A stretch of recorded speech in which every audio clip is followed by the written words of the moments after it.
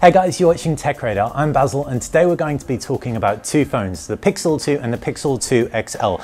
Both are going to be launched on October the 4th, but we think we know quite a lot about these already. To start off with, the Pixel 2 looks like it's going to be made by HTC, a very traditional design similar to older Pixels. The screen will be relatively small, roughly 5 inches, but this time around things are getting interesting. You've got stereo speakers, you've got IP68 water and dust resistance, and you've got no headphone jack. So it's pretty on par with the iPhone 8. We think we're going to get 3 colors of the Pixel 2. Kind of blue, just black, and clearly white. So Google's clearly sticking to their fun naming mechanism. As for price and storage, the 64GB Pixel 2 looks like it's going to cost $649, whereas the 128GB Pixel 2 looks like it'll cost $749. It's really nice to see that the base model is doubled in capacity.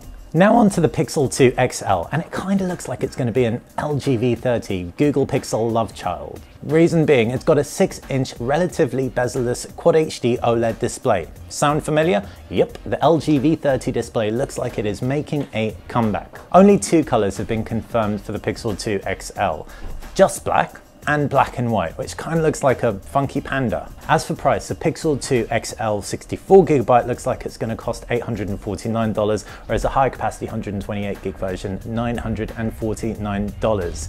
Now, neither of these are going to be expandable, but there are some similarities between these two models that look like they'll be very, very good, not least of all the operating system. Stock Android inside, Android 8, Android Oreo, and it looks like HTC's Squeezy Tech introduced on the HTC U11 is making a comeback, both on the LG-made XL and the regular-sized Pixel 2. For anyone who hasn't seen the U11, that means you can squeeze the sides of the phone and engage with an action, Google Assistant, or a customizable one if the U11 is anything to go by. When it comes to the cameras, both of these phones look like they have a ginormous lens around the back, not too different in size from the fingerprint scanner. That's going to suggest you've got a massive sensor, and that in turn suggests excellent low light performance. Doesn't look like there's going to be optical image stabilization on here, but the electrical image stabilization held everything really still for the Pixel. So yeah, it's going to be at least very good. The front camera looks like it's going to be 7 megapixels, and we haven't heard anything about battery capacity just yet, but we'd hope the batteries would be at least as good as the predecessors.